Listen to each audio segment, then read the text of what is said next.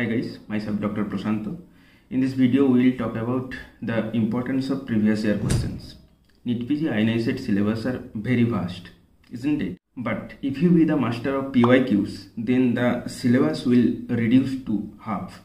Believe me, if you be the master of topics that are repeatedly asked, then the syllabus will reduce to its half and you will achieve a very good rank, a very decent good rank.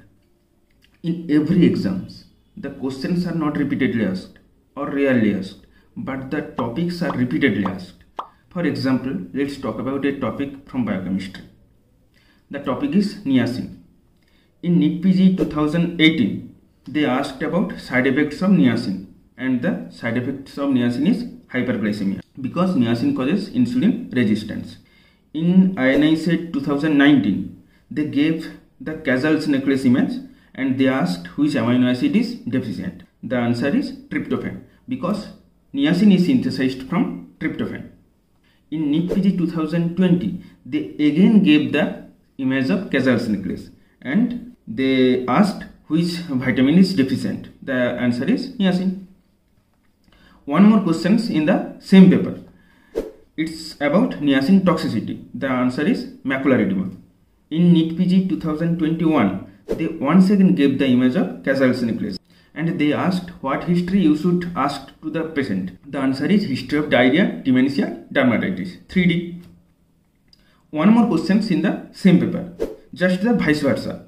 Now they give the history of diarrhea, dermatitis and dementia and they asked what is the cause. So the cause is niacin deficiency.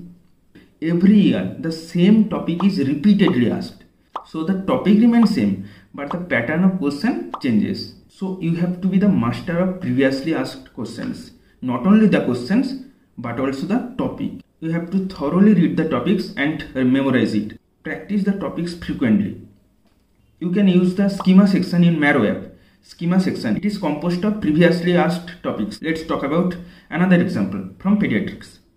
In INICET 2017, they asked the component of Apgar score. Components are appearance, pulse, grimace, muscle tone and respiratory efforts. In INICET 2019, they gave a clinical situation and asked to calculate the Apgar score.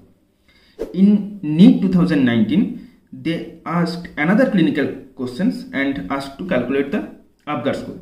Now look, the topic is Apgar score. This topic is repeatedly asked. Questions are not same, but the topic is same. So you have to know all the informations about the repeatedly asked topics. To achieve good rank in NEETPG or INICET, you have to keep three things in your mind. One is GT, one is custom module and one is revisions. In these revision sections, you have to revise the PYQs and the related topics very frequently.